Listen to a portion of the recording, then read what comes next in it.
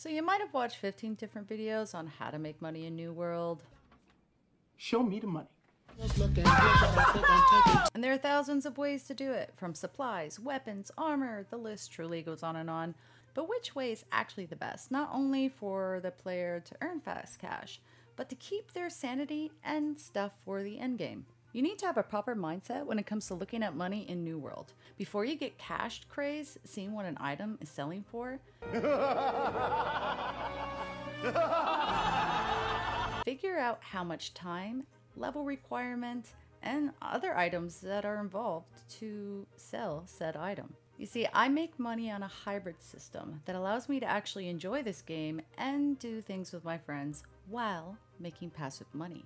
And that's what I'm going to be showing you today. And this can be done by a new player straight out of the gate. They're off. You see, New World isn't that different from the real world. You know, minus the Walking Dead zombies, ghosts, rock bears, wooden wolves, etc.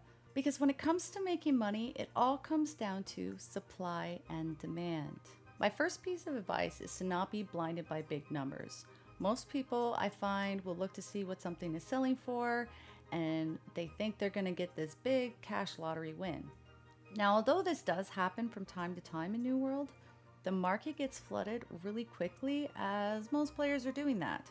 You'll find it's the boring stuff that will make your bank account grow.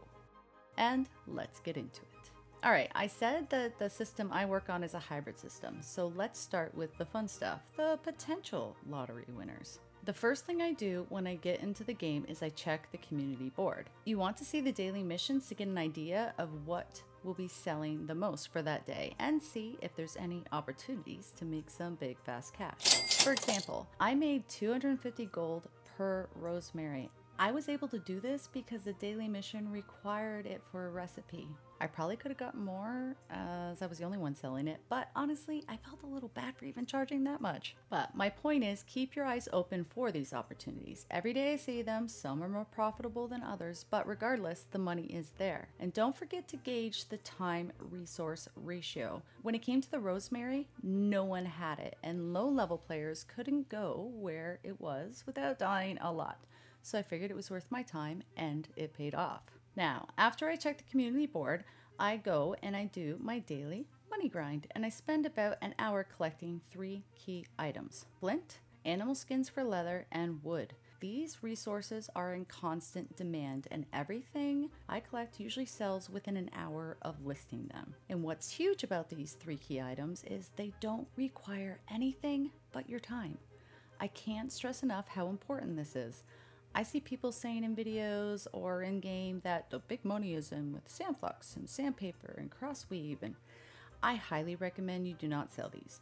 You will need these items. If it's one of those things where you have a storage issue and you're feeling overwhelmed with these supply crate items, talk to someone in your company.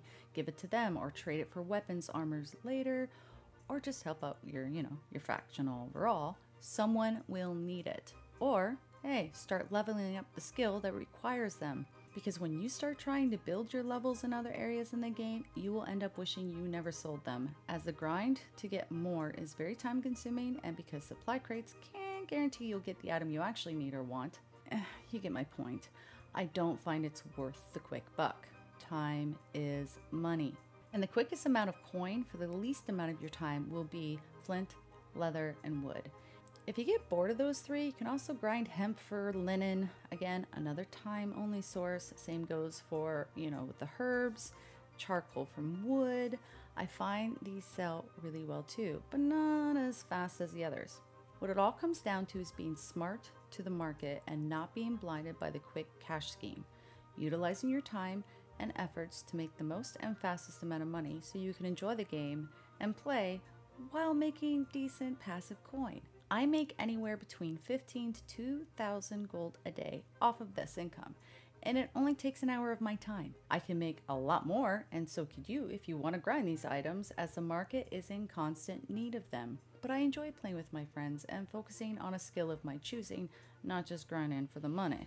So access that resource map online. I can link it in the description. Find the nearest hotspots to you to get your grind on. You won't regret it.